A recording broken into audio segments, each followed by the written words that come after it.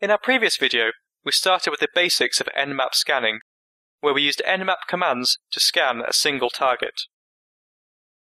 Now, if you look at the help file, you'll notice that there are multiple parameters that we can pass to an Nmap scan in order to get more accurate results. If you look at some of the important scanner parameters, such as SV, these are looking for open ports to determine service as well as version information. We also have ST and we have O, which is used for operating system detection. We can also add a time-based scan to limit a minimum amount of time that is required to scan a particular port number. So if you look at the different scan parameters available to us, we can pass the ST parameter, which can look for a TCP scan. We can also have an SYN scan, which is the SS parameter. This is considered as a stealthier scan to override firewall protection. We can also have an ACK scan with the SA parameter. It scans by sending different ACK packets to the target system. All different scans are similar. The only difference lies in the type of package that is sent to the target in order to determine the open ports. So let us do a simple TCP scan on our target, 192.160.56.1, and figure out what result it returns. You can see that it has returned different ports open along with the services running on the particular port. Similarly, we can club multiple parameters into a single scan type. I can club the TCP scan with a version detection scan, if I also have to figure out the different versions of services that are running on it. Let us see what result this scan returns. In a few minutes, you'll notice a more descriptive result, returned by Nmap this time.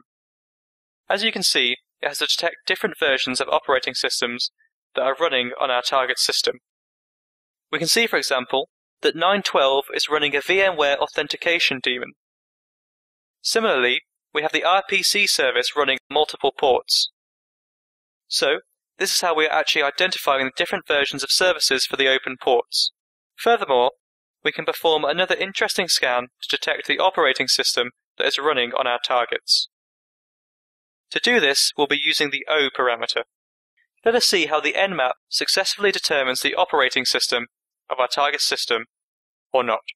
Nmap has returned a slightly confusing result, running Microsoft Windows 7, Vista, or 2008. This is because the operating system detection is completely based on the different ports which Nmap detects. If, by default, it identifies the port number 445 is opened, and a NetBIOS service is running on it, it will certainly be a Windows operating system. Now, based on the versions of NetBIOS and the other parameters, Nmap tries to figure out which version of Windows it actually uses. So in our case, operating system detection is a little mixed up, even though Nmap has tried to figure out that it is Microsoft Windows 7 Professional. In many cases, this result can be false. It's still a very important scan type to try and figure out the operating system running on our target machine. So this was advanced discussion about Nmap. You can try out all the different parameters that are there by using the help command.